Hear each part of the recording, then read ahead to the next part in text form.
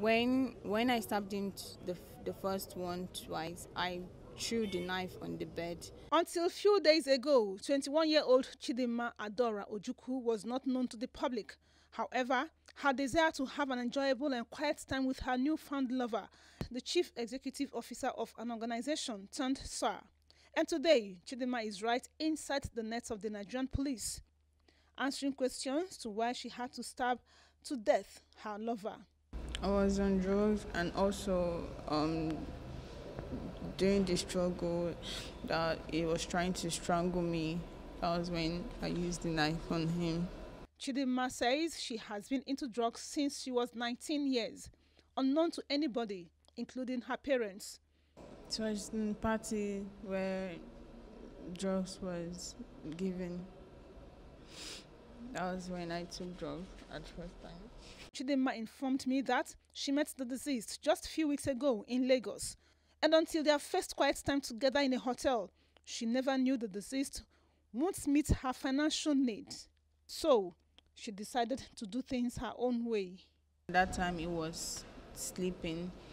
I tied his hand so that by the time he wakes up, he'll be able to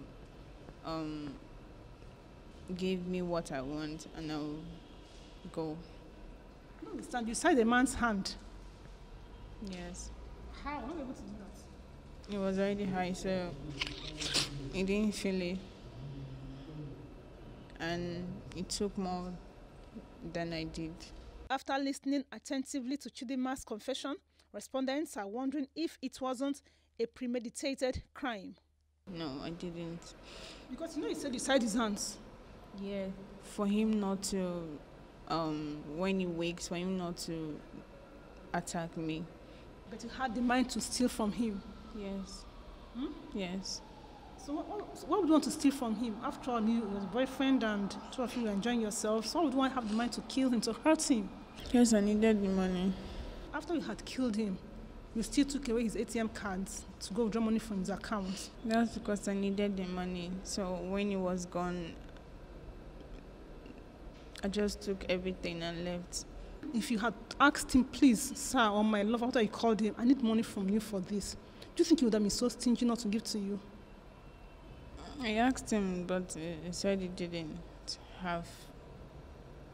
And you knew he had the money? Yes. Chidinma says her dream is to be a successful actress and musician.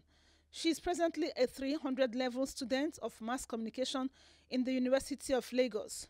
With this, I visited the university. He smoked loud and SK. That's a form of marijuana that she took, and made her to be high. But one thing is certain: if one is high, one can sleep, one can lie down there. But to have resorted into killing means that the girl has a problem. Listen to more. Both of them, the man and the lady, were high.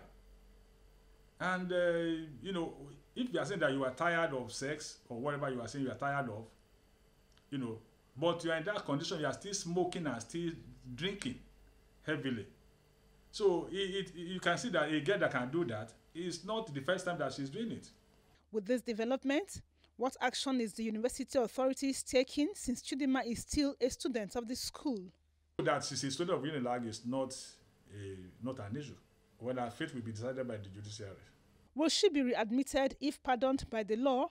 So if a girl has shown this, that she can kill, that she has what it takes to do all these things, I don't think she's fit to be among other peers like that, because she can do more dangerous things, like I said. I took a trip to Chidinma's home at Alagomeji area of Yaba in Lagos. The gates of the premises were under lock and key. Maybe out of fear of the unknown, no single person in the vicinity agreed to say anything to me about Chidinma or the crime she committed. Back to Chidinma. All through my interaction with her, Chidinma was in tears and blames her action on the absence of her mother in the home. I make decisions that sometimes I need someone to talk to, but I just don't see it. I just do it. Shola Aleton disagrees with her. It's not about a mother or father. What will happen, even if the parents are together. We have seen cases where parents are together and the children they became wayward. As it is now, respondents say there is more to the story than already heard. Newsline will update you as events unfold.